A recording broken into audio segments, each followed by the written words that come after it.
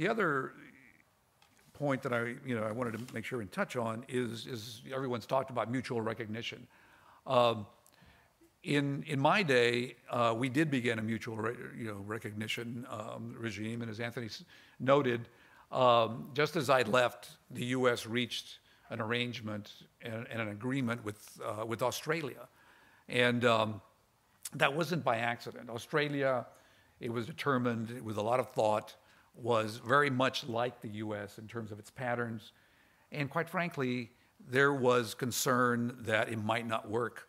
So if it failed, better with Australia than a huge market like Europe. I mean, this was some of the thinking that went into that, and that's why we have this arrangement with Australia, and we being at the time the SEC, stopped talking to Europe, once 2008 arose or caused all these problems, and the SEC still hasn't gotten back really to mutual recognition. The term substituted compliance is a very good term, because I think what it says is, look, we can do it piecemeal. We can figure out where we're the same, where the U.S. is the same as Europe, and eventually end up finding a way to do it. And perhaps it's in stages, while other regulations develop. For example, this settlement and clearance of OTC derivatives, right?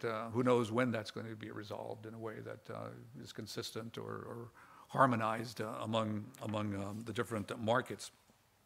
So I support that, and I believe that the SEC is open to it, but it's just not a priority. They haven't even finished implementing Sarbanes-Oxley, and that may take yet another year or so. And we have now a government shutdown, so who knows what that's going to do.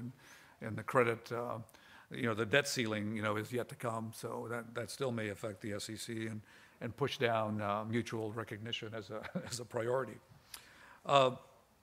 I support the TTIP, market convergence discussions, transatlantic market. I think all of those are things that, even if they seem frustrating because progress isn't being made, are good, provide residual benefits in terms of informing regulators and informing the private sector. I will end with a couple of points. Essentially, technology has become a very, very major item. The SEC today, for example, is using technology to study the markets, to study market manipulation, potentially fraud. And I think eventually that technology needs to be shared worldwide. If the global markets together have the same view about enforcement, then I think everything else becomes much, much easier. I think also that regulators on both, everywhere in the globe, in China, the U.S., Europe, should listen very carefully to different players who want to access the markets.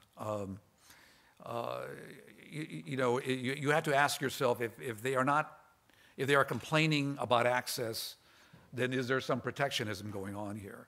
And I believe that American players in Europe and vice versa, we've already seen that many European players and investors are in the U.S.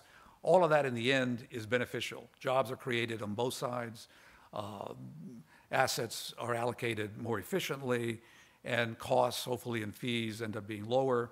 And so this is something that I would believe would be very beneficial, and to have a very serious, on both sides, attention to the private players who have complaints. Why can't they access, or why are they subject to a particular regime, or why can't they get an exemption?